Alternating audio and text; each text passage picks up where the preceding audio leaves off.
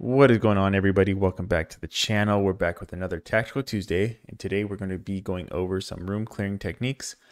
This video is shot a little bit differently. I'll be showing the technique from the top-down view using Door Kickers 2, and then I'll transition to the first-person perspective with the assistance of Skycladgod and Corjaran14, and we will show the technique that we had just gone over from the first-person view.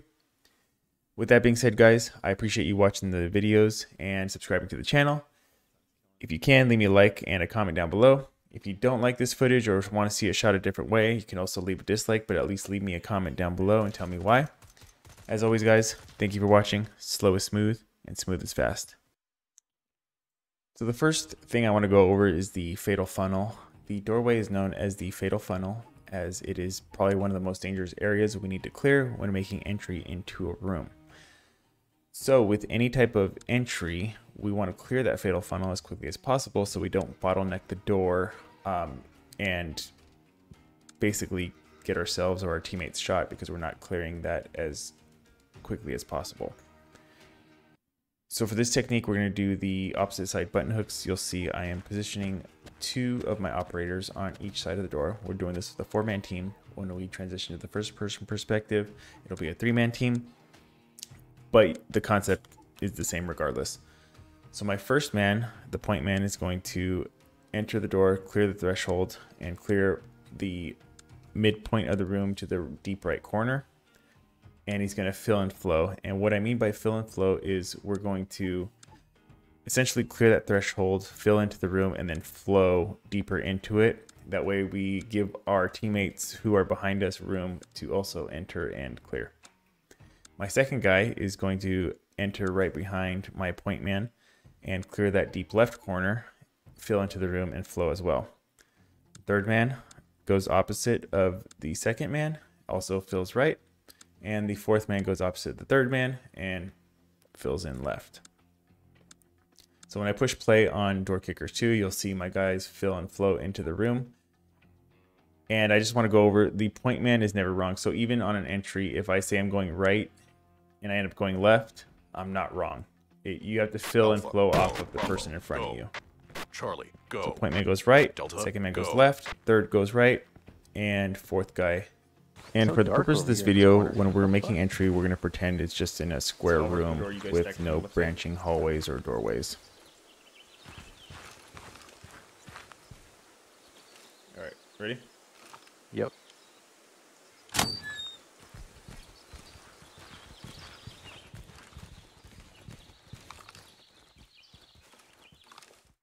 For the next clearing technique, we're going to do opposite side cross. So you'll see my point man is going to enter the doorway and cross over to the left side, clear that deep corner, fill and flow into the room.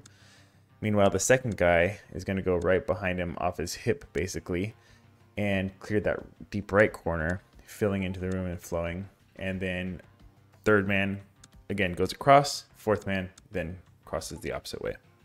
So when I hit the play button, you'll see point man's going to cross to the left, second man's going to go across to the right, clearing those deep corners, filling and flowing into the room. Alpha, go. Bravo, go. Charlie, go. Delta, go.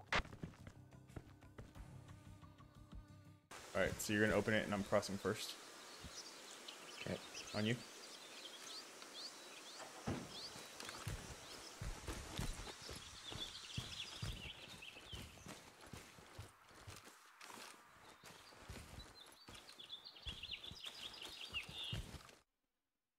All right, so for the next technique, we're going to do a same side button hook. And when I say same side, what I mean is I'm stacking all of the operators on the same side of the doorway. So as you can see here on screen, all 4 of my operators are on the left side of the doorway. And when I say button hook, I'm talking about the point man. He's going to button hook left into the doorway, clearing that deep left corner and filling and flowing. So as you can see on screen, the path, he's button hooking right into that threshold, clearing it as quickly as possible, and then filling into the room. Now my second guy needs to be on the point man's hip.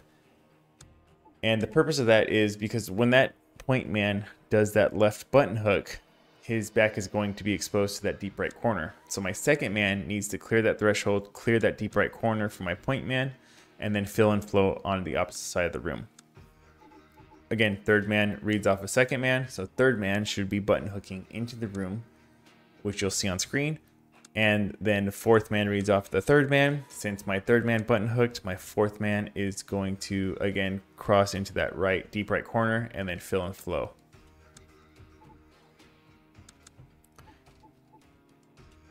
So I do have a little trouble with their paths. That's why I kind of have to retrace them again and everything. And I'm giving them different go signals, Alpha, Bravo, Charlie, and Delta. But once I hit the play button, you'll see it unfold. First guy's going to button hook in. Second guy's going to cross into that deep right corner. Third guy button hooks in. And then fourth guy, again, crossing into that deep right corner. Alpha, go. Bravo, go. Charlie, go. Delta, go.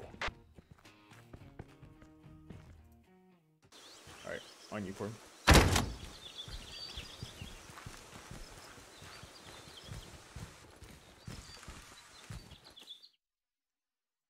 And the next entry we're going over is the same side cross. So again, same side meaning all my operators are on the same side. So we're on the left side of the doorway.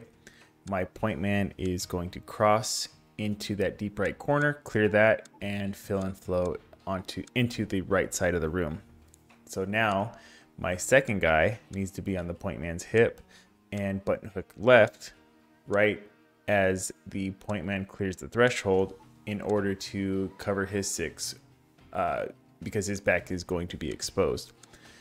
So then third guy reads off of the second man, goes right into the deep corner again, fills and flows, and then fourth man is again going to button hook left, fill and flow into the room.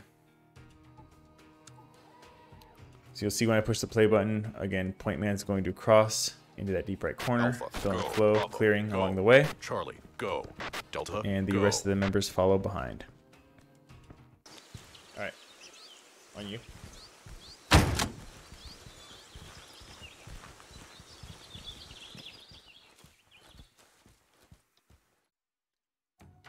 All right, so the last technique I want to go over isn't necessarily an entry technique. It's more of clearing the room as much as possible from the outside.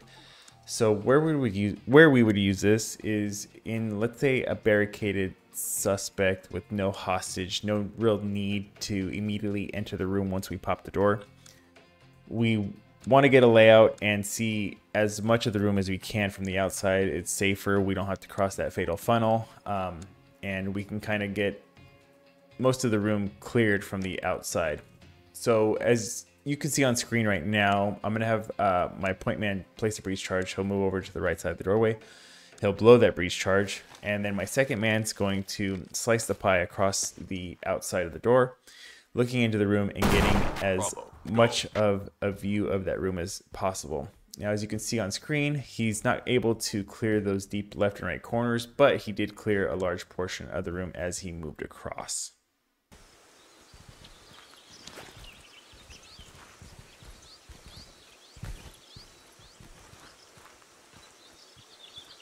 Ready. Breach it.